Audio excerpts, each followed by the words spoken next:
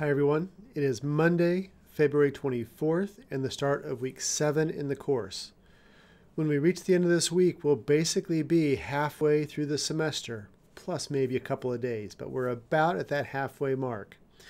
Related to that, there's a survey in the content for this week called the Halfway Home Survey.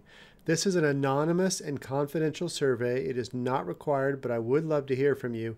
It just asks you a few questions about how the class is going, what's working well for you, and if there's anything we need to adjust to perhaps make things work a bit better for you and for other students in the class.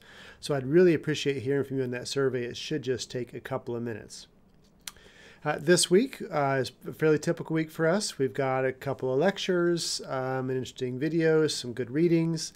And this week we turn our attention to the use of imagery, or what is sometimes called visualization.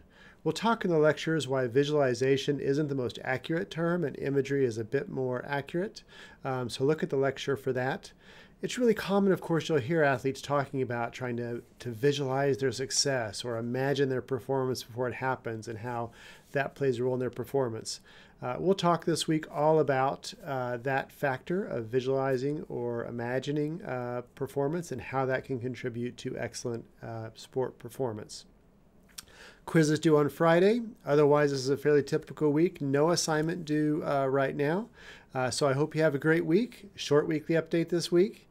Do that halfway home survey for me. I look forward to hearing from you, and we'll talk to you soon. As always, go Pokes.